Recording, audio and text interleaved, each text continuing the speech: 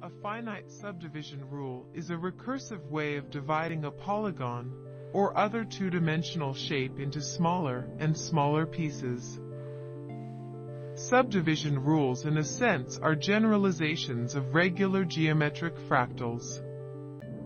Instead of repeating the same design over and over, they have slight variations in each stage, allowing a richer structure while maintaining the elegant style of fractals.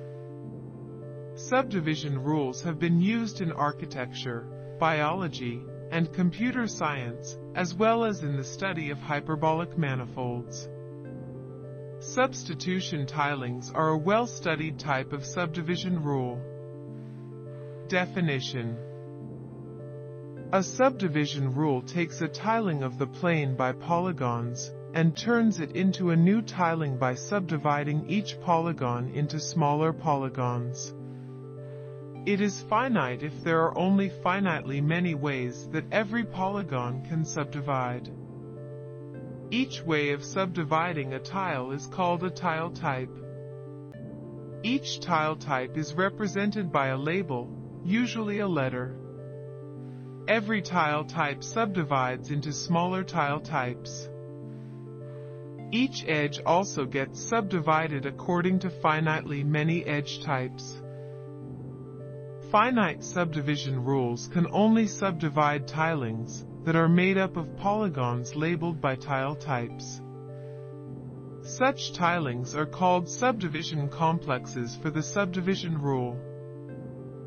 Given any subdivision complex for a subdivision rule, we can subdivide it over and over again to get a sequence of tilings. For instance, the binary subdivision has one tile type and one edge type. Since the only tile type is a quadrilateral, the binary subdivision can only subdivide tilings made up of quadrilaterals. This means that the only subdivision complexes are tilings by quadrilaterals. The tiling can be regular, but doesn't have to be. All quadrilaterals are type A tiles. Examples of finite subdivision rules.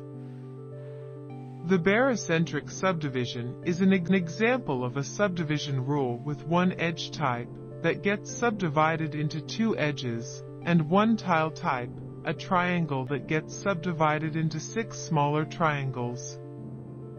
Any triangulated surface is a barycentric subdivision complex. The Penrose tiling can be generated by a subdivision rule on a set of 4 tile types. Certain rational maps give rise to finite subdivision rules. This includes most lattice maps. Every prime, non-split alternating knot or link complement has a subdivision rule, with some tiles that do not subdivide, corresponding to the boundary of the link complement. The subdivision rules show what the night sky would look like to someone living in a knot complement, because the universe wraps around itself, i.e. is not simply connected. An observer would see the visible universe repeat itself in an infinite pattern. The subdivision rule describes that pattern.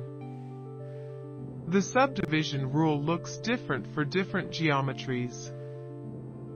In each case, the subdivision rule would act on some tiling of a sphere, i.e. the night sky, but it is easier to just draw a small part of the night sky, corresponding to a single tile being repeatedly subdivided.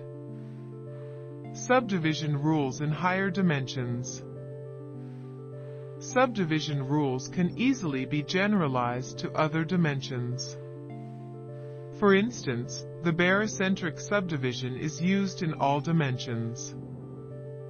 Also, the binary subdivision can be generalized to other dimensions, where hypercubes get divided by every midplane, as in the proof of the Heine-Borel theorem.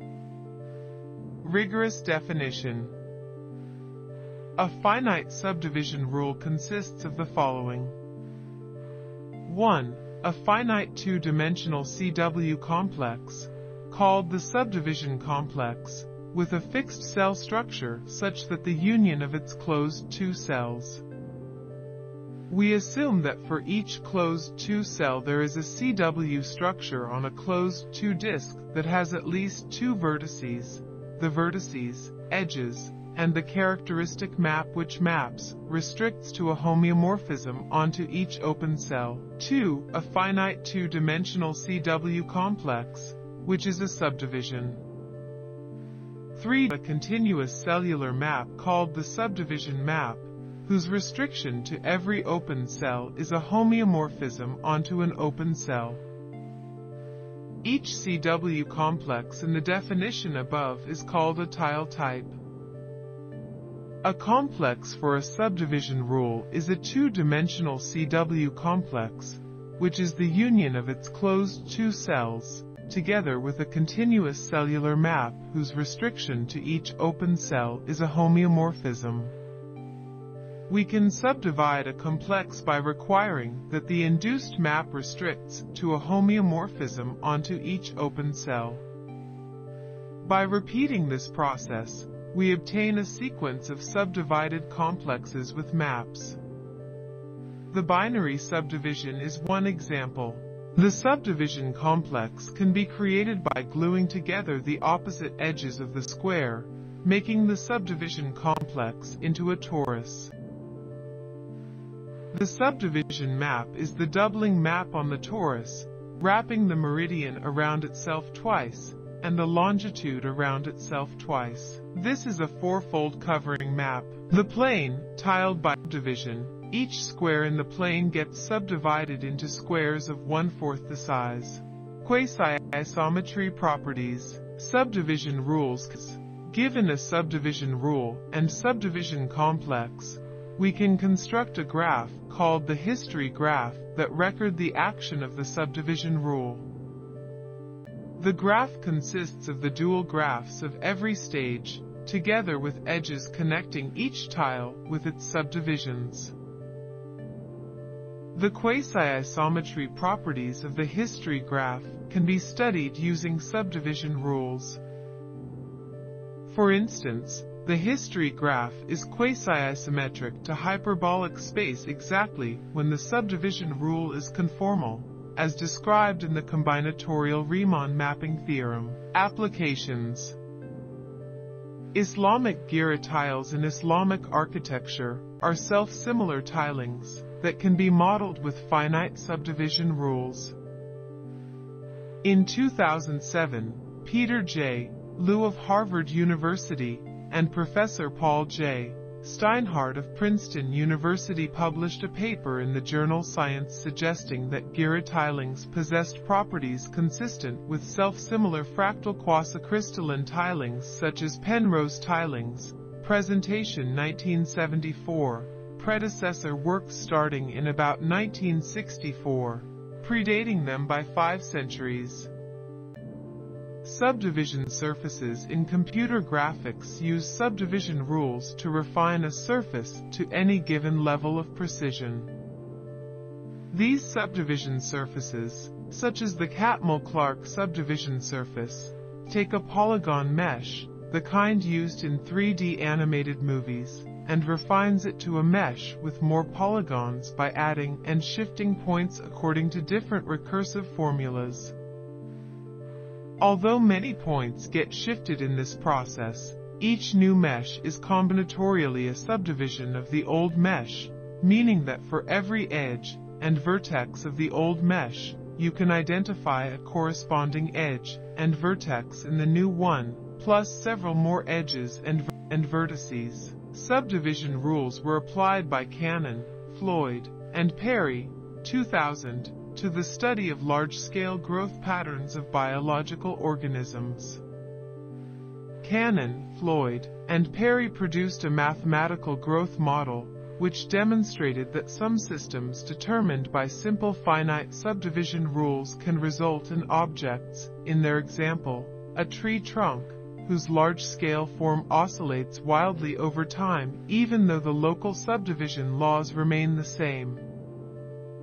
Cannon, Floyd, and Perry also applied their model to the analysis of the growth patterns of rat tissue. They suggested that the negatively curved, or non-Euclidean, nature of microscopic growth patterns of biological organisms is one of the key reasons why large-scale organisms do not look like crystals or polyhedral shapes, but in fact, in many cases resemble self-similar fractals.